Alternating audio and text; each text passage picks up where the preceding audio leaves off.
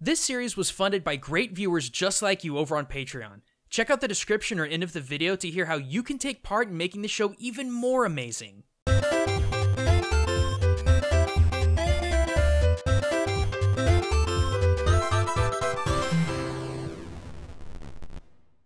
Hey everyone, Gaijin Goombah here, and welcome to another episode of Which Ninja, a series that looks at media's most popular shinobi to see which are good and which are bad. And today we're looking at the franchise that made the term ninja into a household name, the Teenage Mutant Ninja Turtles. So, funny thing about this franchise in February of 2018, two big pieces of Ninja Turtle related news dropped. On February 1st, the newest iteration of the Teenage Mutant Ninja Turtles called Rise of the Teenage Mutant Ninja Turtles was announced on Nickelodeon, and people were not happy. Just what the heck happened? They look like a cross between Michael Bay's Turtles and Sonic Boom. And the more people looked, the more upset they got. Leo working with a no-dachi instead of his katanas? And what's Michelangelo got over there? Some kind of bladed yo-yo? Where's his nunchucks? Black April's fine, but why is she hoverboarding on Donatello? And Raph, good lord man, what happened? Tonfa's instead of Sai? He's enormous, and apparently he's the leader now? Whoa, hold up. You don't give orders to my team, okay? I'm the order guy. This guy! Suffice to say, there's some concern in the community. But just as hope seemed lost for TMNT fans, a week later, NetherRealm Studios released DLC we never saw coming. The Turtles, just like we remember them. You'll be rage quitting in a heartbeat. Unlike coding, this'll be easy. My training will see me through. I run a delivery service for pain. Fully imagined in 3D yet so familiar you'd swear you were in the 90s. In fact, the trailer itself made a ton of references to the Turtles' lineage. Big Apple, 3 a.m. Pepperoni.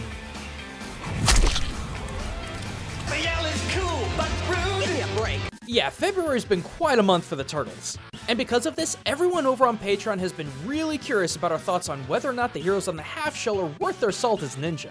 Well, we made some pretty interesting discoveries in our research. Allow us to go off on a tangent for just a minute because in our search, we found some interesting info you might like to see.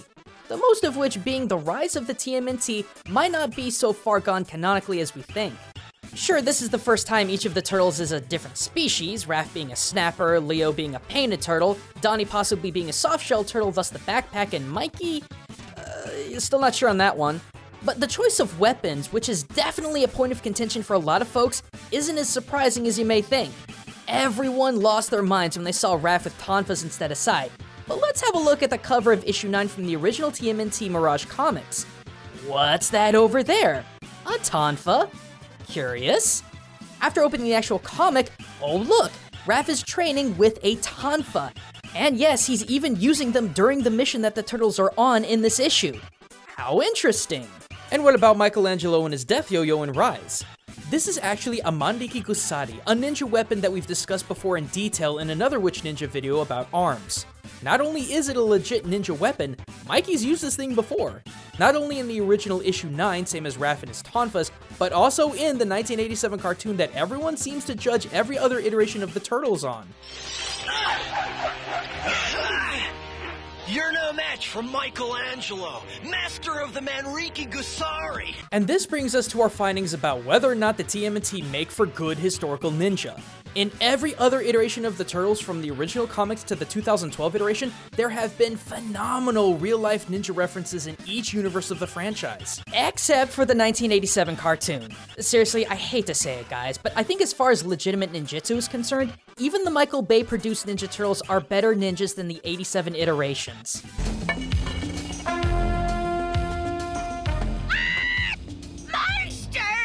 What part of moving the shadows don't you understand? Put down your torches and pitchforks, internet. I said better ninjas, not better show.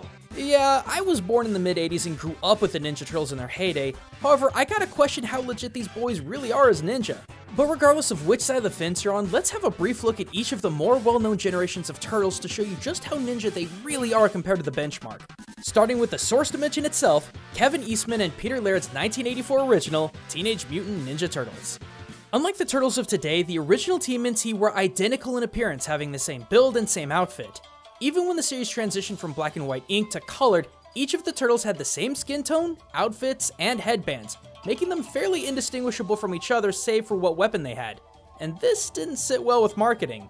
I think he realized, even in the graphic novels where they all had red bandanas, that there had to be more differentiation of the turtles. You just looked at the comic, at the drawings of the turtles, you couldn't tell one from the other except for the weapon. You couldn't say one's the leader. Right. But Kevin, James, whether it was an accident or not, that's a concept of true ninjutsu. The Bushin no Jutsu to be precise. If you're a longtime watcher of Witch Ninja, you might already be catching on. But for you fresh faces, the Bushin no Jutsu was a visual distraction technique of true life ninja, wherein, through different methods, ninjas would create body doubles of themselves to confuse enemies, which led to some really interesting head games as well as brilliant escape tactics. The most likely way of doing such would be for ninjas to dress in identical outfits while infiltrating a target location. Eyewitness information would be confused, inexperienced soldiers would become overwhelmed, and there would be little chance that the enemy would be able to discern just how many different shinobi were sneaking around. In the case of the turtles, by looking identical, any potential eyewitness or enemy would be hard-pressed to determine which turtle is which, or even how many of them there are in total. As we've seen in future installments, by becoming easier to identify, more intelligent villains could exploit their various weaknesses, like Raphael's impulsiveness. I volunteer to go kick his butt right after I kick yours. Also, by training the turtles in various weapons, as we've also seen in issue 9 of the Mirage comics, Shredder, the Foot, no one would be able to truly identify the turtles' individuality if they were so flexible with their weapons as Splinter was attempting to train them to be. As each turtle could use weapons both blunt and bladed, held or thrown, their abilities in combat would also be mirrored by their ability to hide their identity when it came for them to come out for combat. Whereas in the 1987 cartoon, even the most bumbling of Shredder's minions could identify each individual turtle and potentially exploit not only their weakness in fighting style, but also their psyche. Next we have one of my personal favorites, the 1990 Teenage Mutant Ninja Turtles movie. Despite the goofy nature of the film thanks to its association with the 1987 cartoon, the movie hits a ton of parallels with the comic, such as the Foot attacking the turtles in April's apartment above her antique store, Casey coming to the rescue, the final showdown on the roof. Honestly, it's the most faithful representation of the true story I've seen outside the comic itself. And within it are glimmers of true ninjutsu concepts, the best of which happen within the first couple of scenes in the movie. When the turtles rescue April, they knock out the light source, move quickly, hit hard, and stay silent. Whoa! Except Michelangelo, because, well, he's Michelangelo. Then quickly escaping before anyone can see them. This is a combination of a few shinobi iri, or methods of infiltration. Raph shattering the light source and the turtles moving fast falls under the Yogi Gakure no Jutsu and the Joy Onjutsu. The earlier being a distraction such as throwing an object to get the attention of an enemy, and the latter being a technique for erasing light and sound in order to move freely without casting a shadow or making unnecessary noise. And in the 87 Turtles cartoon, when they save April, what do? Come out of the shadows and expose themselves. Bingo. Yeah, we're dealing with a real mind here. You're turtles! Yep, so we are. Comparatively, what did Splinter say the first time we saw him in the Ninja Turtles movie? Our domain is the shadow. Stray from it reluctantly. For when you do, you must strike hard and fade away. Without a trace. Yeah, ever wonder why Raph was so upset during the scene? When I was a kid, I thought he was mad that he lost a hard-to-make weapon. But from an analytical perspective, Raph's hard on himself because he left a trace, a clue. He failed as a true ninja. And that's a pretty big tone shift from this. Come on, lady, wake up! And hey, say what you want about Raph in the trenchcoat disguise, hiding in plain sight was more common to the ninja than sneaking around the shadows by far. Whether they dressed as shonen merchants, komuso monks, or tsune no nari or common folk. Yeah, I know, being a turtle is something that's a lot harder to cover up than just being a human ninja, but the Shinobi no Hensou Jutsu is a true-to-life ninja concept and it seems Splinter taught them well. In the movie, anyway. I still can't believe it was April that had to do something about the turtles' appearance and behavior in the 87 cartoon. Wait here.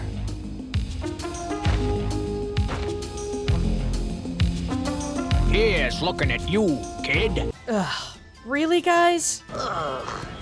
Where did they come up with this stuff? And even when the turtles couldn't hide in plain sight, they executed some textbook jutsus, one of which being the Tanuki Gakure no Jutsu. This technique involves hiding in a high place that exploits the fact that people rarely look up, with the 45-degree angle typically being the blind spot. In this movie, Donatello executes this perfectly. Now jump ahead a decade later and we now come to the 2003 TMNT, and though things get a little more sci-fi with multiple dimensions, aliens, and the Shredder being an Utrum of all things, it still holds tight to some ninja roots, many of which come from Splinter's continuing teachings, especially this one. You have won, but do you know why? Well, I have the superior weapons. Leonardo, attack me with your katana. In the hands of a true ninjutsu master, anything can be a deadly weapon. You may doubt an old man's ability to disarm a younger opponent's weapons with little more than a stick, but in Hatsumi Masaki's book, Way of the Ninja's Secret Techniques, Masaki shows over a dozen different disarming and throwing techniques against sword wielders, including the Kaishi Dori, Ken Nagashi, and the Katate Nage. Masaki might be getting a little long in the tooth, but the creator of Bujinkan Ninjutsu is still a man not easily trifled with. Splinter also saying that anything can be a worthwhile weapon in the hands of a true shinobi also carries quite a bit of historical weight. Ninja weren't exactly rich. In fact, most individual clans were self-supportive away from Japan's proper economy. This meant that forging expensive, quote, real weapons was usually impossible for the reclusive hill-dwelling ninja clans. Thus, they forged weapons from everything between their sickles and chains, creating kusarigama, to carving and shaping coins and scraps of metal to form shuriken. The true weapons of the ninja were not ornate or masterfully crafted like the blades of the samurai. Instead, they were handcrafted tools made into deadly weapons in the hands of true ninja. This is why Splinter, in several universes, has been so adamant about the turtles learning to master not only each other's weapons, but weapons we haven't seen them use since the original comics. And this finally brings us to the 2012 TMNT, and oh man, despite this Turtles universe being more cartoonish and blocky looking than the others, it holds some of the most core concepts of ninjutsu than any other version. Yeah, if I had to compare this series to the '87 cartoon, it would be exactly this. You can't do that, dudes. Why not? Because we live in secret here. We have to live in the shadows like, you know, real ninjas. It too also features the turtles trying to learn each other's weapons, as Splinter says it'll improve their abilities. Again, a pretty ninja principle. There's also an entire episode devoted to Donatello creating handmade smoke bombs from eggs, aka materials that they have to work with, like real ninja. I carefully drill 2 holes in an eggshell without cracking it, slowly blow out the contents, wait for the inside to dry, then pour in flash powder and seal both holes with wax. Now, granted, for whatever reason, these smoke bombs allowed the turtles to just randomly teleport at will. But real ninjas would create, using the same process of using hollowed out eggshells, Metsubushi bombs, which are kinda like smoke bombs but a bit more focused. Unlike Torinoko and other loud explosive smoke bombs which distracted an area, Metsubushi or eye closer bombs distracted the enemy personally. Basically, you're putting stimulants into their faces, eyes, and ears to disorient them. A horrible concoction of pepper, ashes, dirt, and other sensitive powders would be filled into the eggshells, and then the eggshells would be wrapped in paper for stability. Should the ninja be caught, they would throw these eggs at their enemies' faces as a noxious cloud of pepper, filth, and spices would explode in their face, allowing the ninja to quickly escape or reposition themselves. Maybe that's why Michelangelo keeps appearing in different places after he throws these things. He's just constantly disorienting the others to a point where it looks like he's moving that quickly. But I'm sure a 2-minute gag of Mikey tossing hazardous powder in the face of his brothers would have been a little too much for this show. Maybe, but there's another aspect of 2012 TMNT that pulls right from ninja history. The concept of Mushin, or being without mind.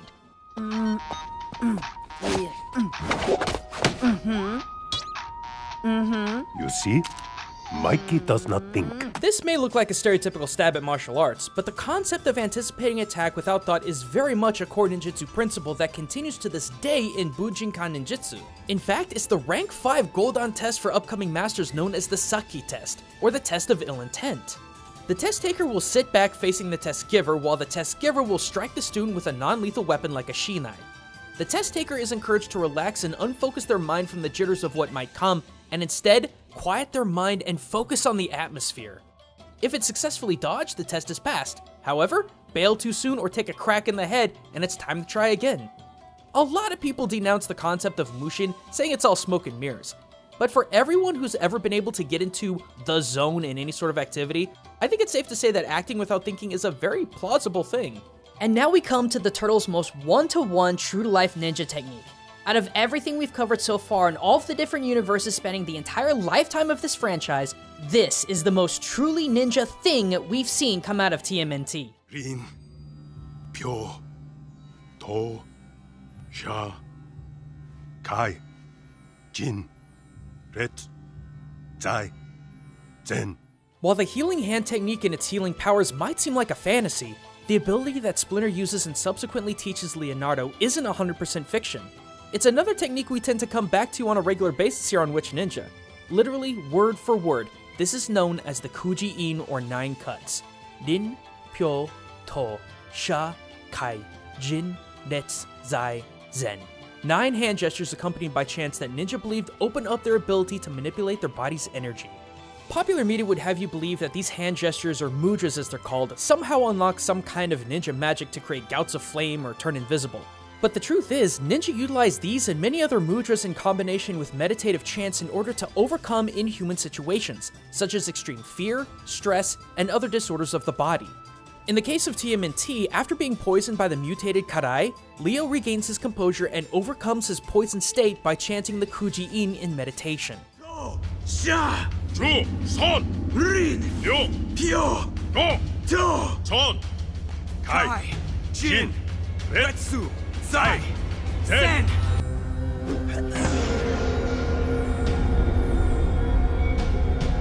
Though the Kuji-in couldn't immediately stave off poison as in the show, there is scientific evidence to support the theory that the Kuji-in had physical and psychological impacts on the body.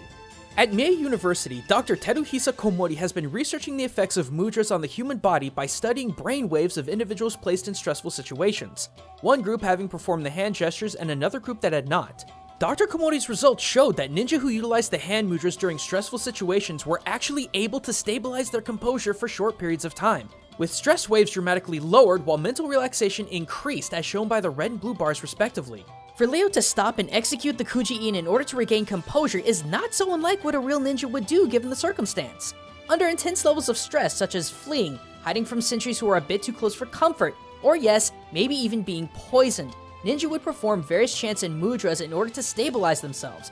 And if Dr. Komori's research is legit, there might be more truth to this technique than we give it credit for. You know, for an improbable comic series about shinobi reptiles that took most of its inspiration from Daredevil and developed a cartoon series in order to sell toys, there's a surprisingly huge amount of legit ninja culture that spans the 3 decades of lifetime TMNT has been running, and it's not even close to being done. Will Rise of the Teenage Mutant Ninja Turtles be everything the fans wanted? Well, probably not. But if we're judging the series based on appearance alone, I would have thought that the 2012 version would have been terrible, but it wasn't. In fact, in terms of the Turtles and Splinter being actual ninjas, it's the most credible out of the bunch. And that's saying a lot considering how much real shinobi culture we found in the different series starting all the way back to the original comics of 1984.